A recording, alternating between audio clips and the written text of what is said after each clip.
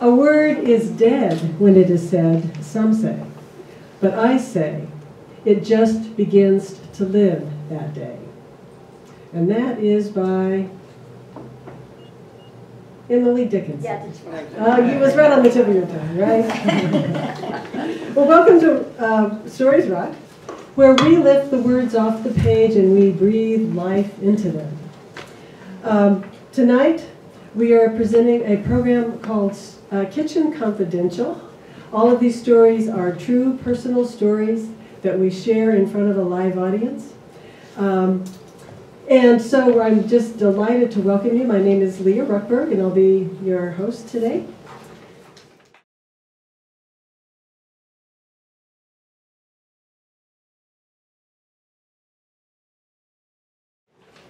Elizabeth Bell loves to cook and to write. And to her, cooking and writing feel more alike than different. Both are about the process as much as product. And both take you on a journey within and get those creative juices flowing. And isn't that what life's all about?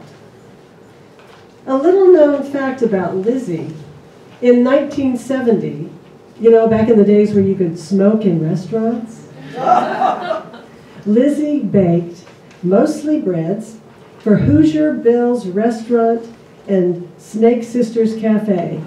Is that familiar? Tonight she will share my joy of cooking.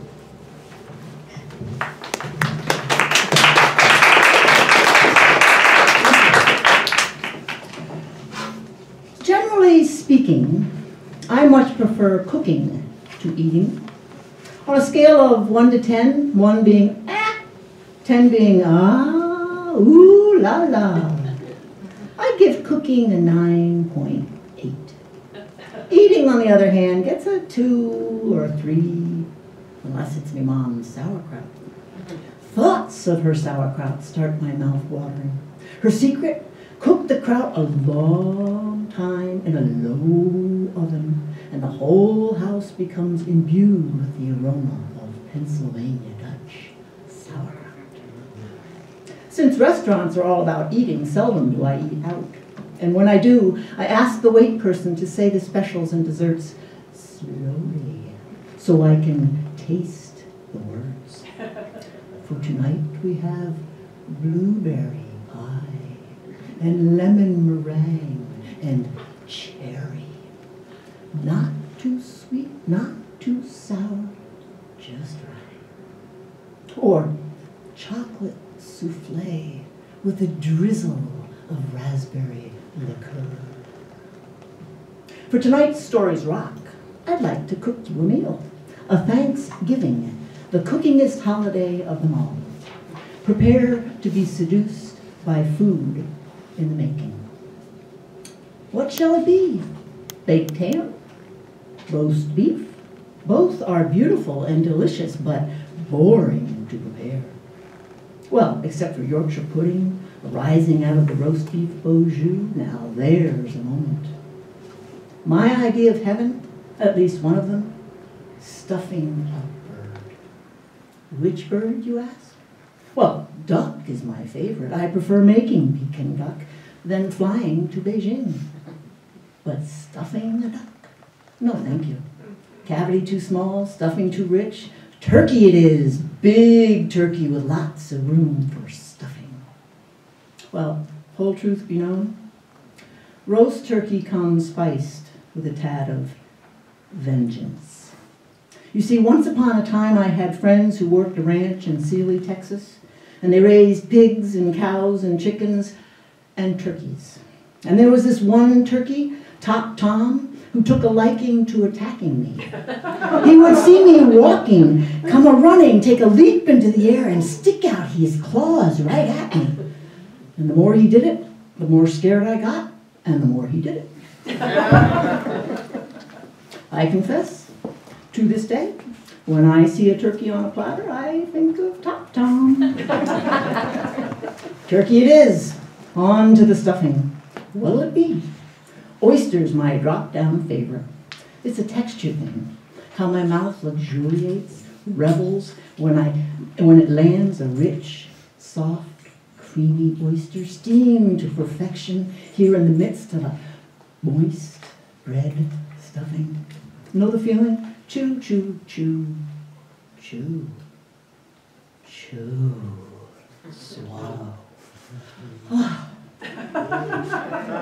However, I find myself in the mood to prepare scalloped oysters. True, one can never have too many oysters cooked. I wouldn't want to be redundant. Too much of any good thing is too much. Eh? What say we improvise, create as we go? Ready? Melt a stick of butter until its foam settles.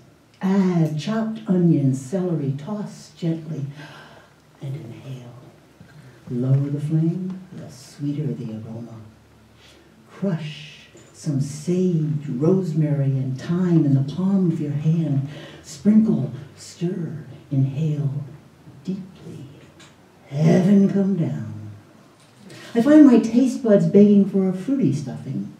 Golden raisins and dried apricots soaked in a slightly rummy cider.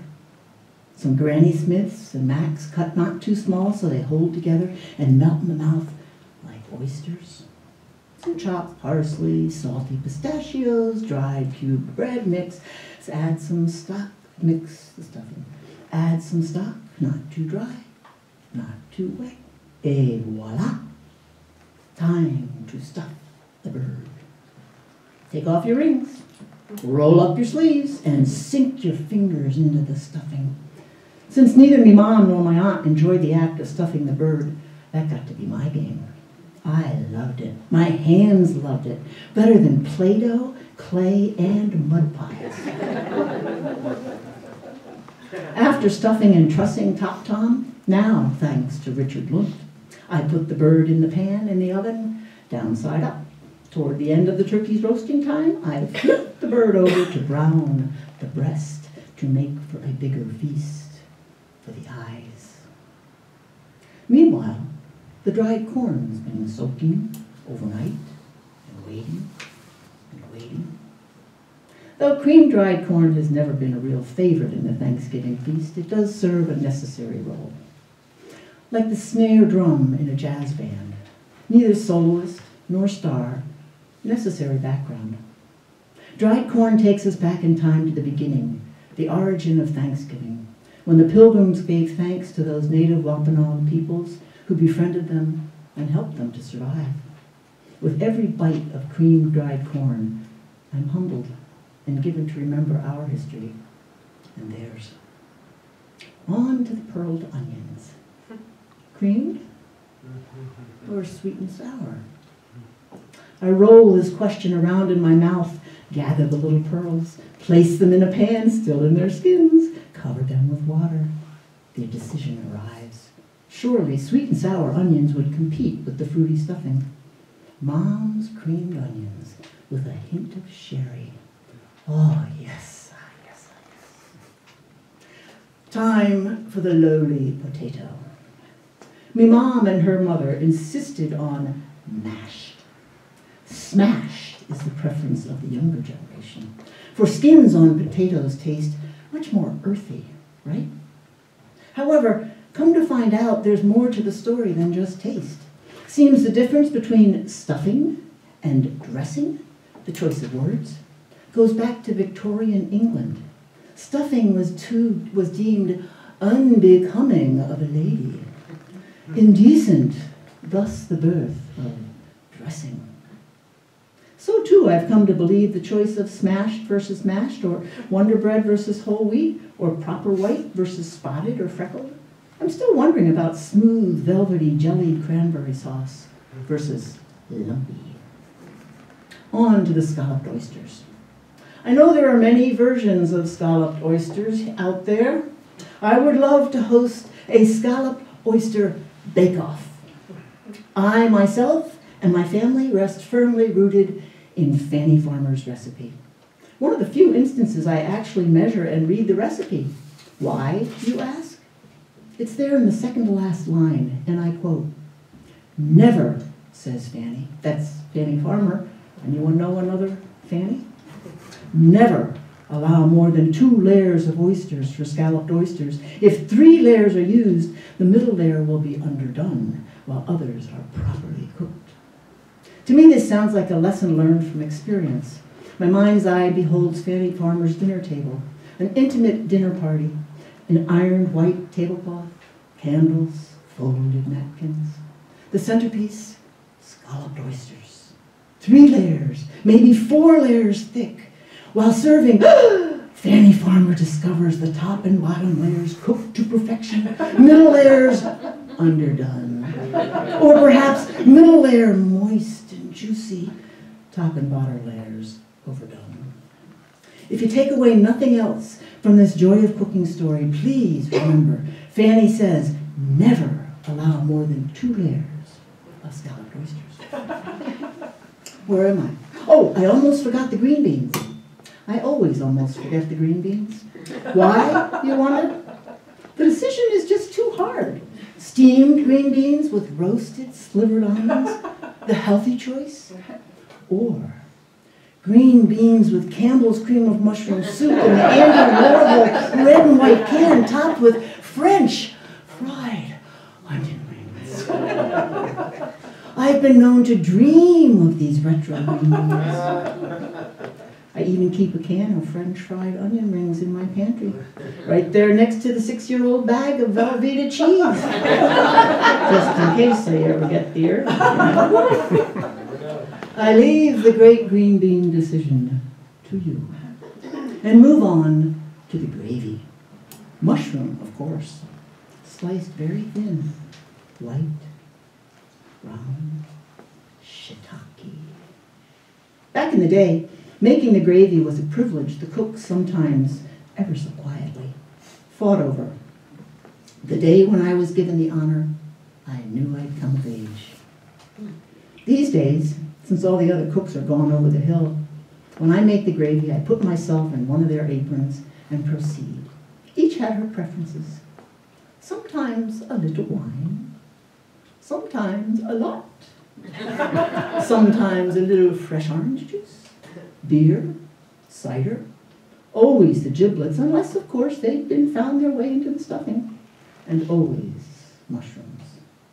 I say, time to take to the table.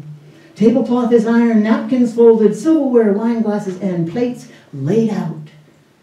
Candles lit, electric lights off, all is ready.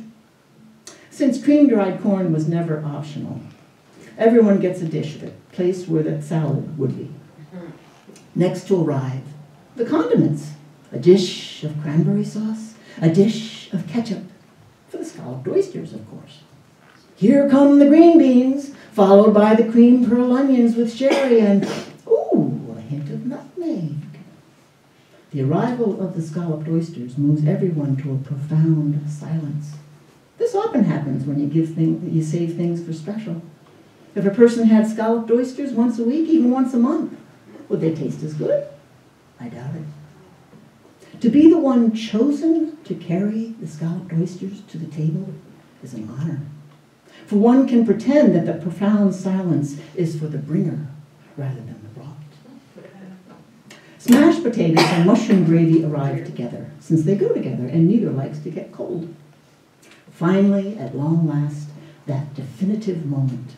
Enter, stage right, our star, the stuffed bird. My family was of the carve the bird at the table breed. Part of the reason was the majesty of the moment. Why, I could almost hear trumpets. Another part was to slow us down.